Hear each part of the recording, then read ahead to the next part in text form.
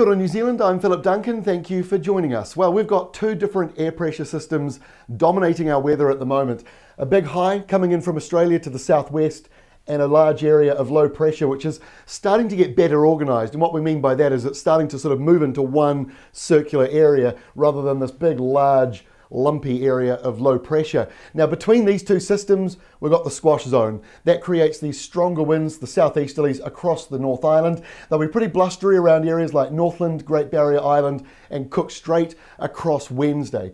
Now let's have a look at Thursday's setup, because that area of low pressure, as you can see, better developed but moving out to the east. Strong winds, they're gale force, but that's out at sea. So across land itself, showers continue along the eastern side of the North Island. They'll also continue just up here around the Bay of Islands and Northland, but it's dry further south, and that's the positive news for Canterbury. After all that rain and gloom, we're really optimistic. You got a few days of sunny, dry weather coming in and also getting a bit warmer as well. So that's Thursday. Friday, it goes downhill a little bit, just a little bit for some areas, but for others it improves. So it improves for the eastern side of the North Island. These showers, they're starting to move away as big high pressure sort of pushes in. Each one of these isobars means the air pressure is going up towards the centre, which is out over Sydney.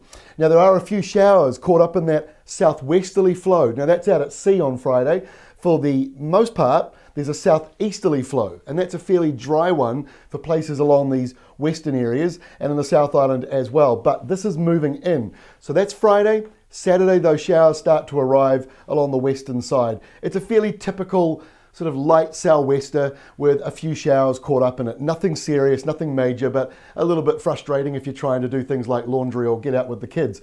Dry along the eastern side, and that's the good news for Canterbury. And also, these isobars here are westerlies, and that indicates a bit of a change coming in this weekend.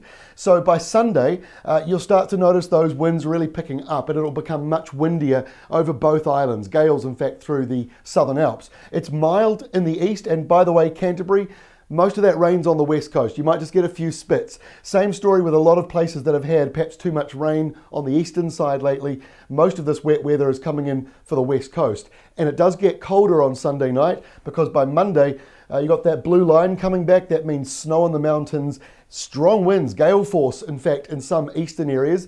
That will help lift your temperatures up though. That's a positive, but the showers, they continue around the western side. This is a colder snap coming in really for Monday, Tuesday, and even Wednesday to some degree of next week.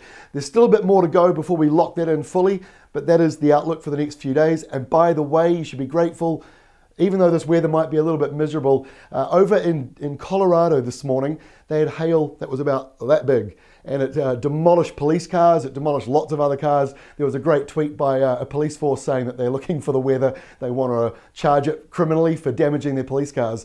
So while we might have some rough weather at the moment, nothing as rough as hail that big that can smash your car to pieces, basically. That is all from me. We'll see you again tomorrow.